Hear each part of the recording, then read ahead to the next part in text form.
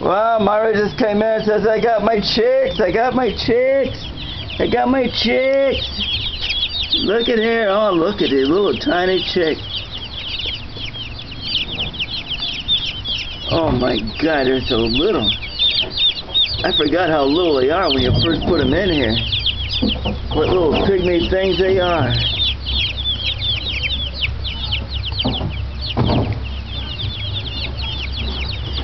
It's been kind of a rough haul getting these. There has been twice she went to get them and the birds weren't looking good, and one time the guy even told us, hey, you know, these birds are really, really rough. So we're hoping that this batch is a lot better. Everybody looks happy and peppy in here, so that's a good sign. Nobody's sleeping. Okay, Myra getting ready for the transfer over here. Phase 2, chicks in the Philippines. Oh, little baby chickens in the Philippines. I've been doing a lot of videos on the chicks in the Philippines. Oh, look here. Since I'm here, what a neat plant. I think I talked about this before. They keep coming out. Oh, look at that. Look at the ants. Ants, they death-defying ants.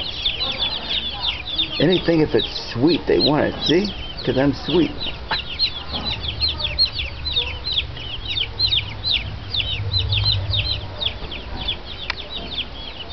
How nice and green everything is. Nice and green. Okay, what is that up there?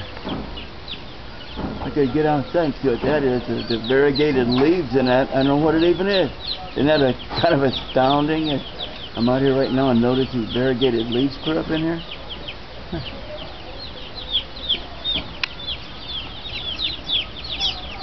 We still got a few beans goodies over here. Like that Umang kid. Hey, he did good in school. That's why we went down and made a Jollibee run. He said it's really good in school. Studies hard. Good kid. Good kid.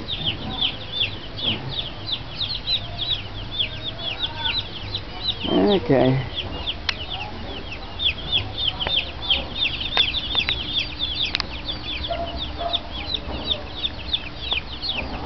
This camera's kind of weird. Sometimes I turn off